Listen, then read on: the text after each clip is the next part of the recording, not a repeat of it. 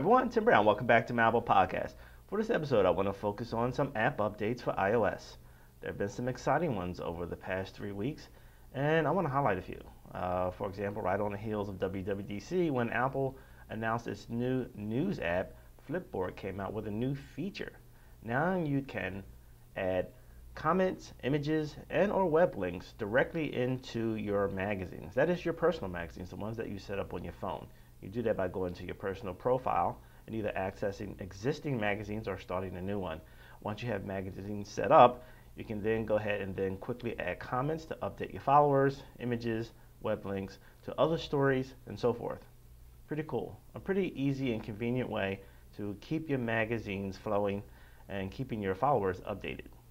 Paper by Fifity-Three just released a new update for their application about a couple weeks ago, now enabling you to create diagrams. So when you open the application, you have your usual tools along the bottom, but if you swipe, you can see that you get another set of tools, and with these tools you can use them to draw diagrams, maps, and you can edit them by selecting each color and then going to your palette menu to change those colors.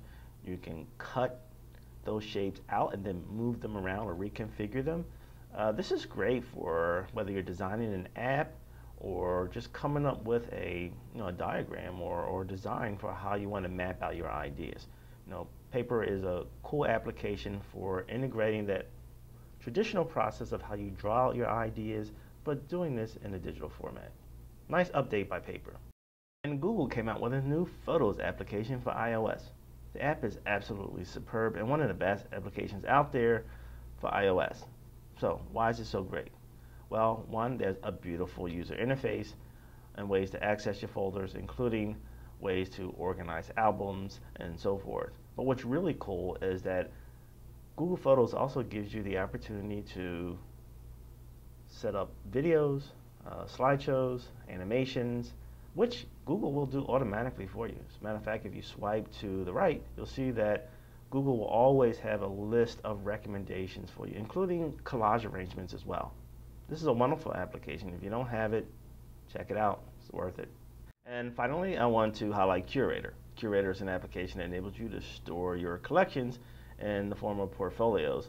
What's nice about Curator has a beautiful user interface. It's easy to navigate, but now you can import images from just about any source, including Pinterest, and load images right into your portfolios. And if you wind up accumulating too many photos, Curator now offers a affordable cloud-based service if you need extended storage. This is a great service to have in addition to all of your storage needs. This is Tim Brown. Thanks for tuning in for another episode of My Apple Podcast. Check me out at myapplepodcast.com, or you can find me on Twitter and YouTube. See you next time.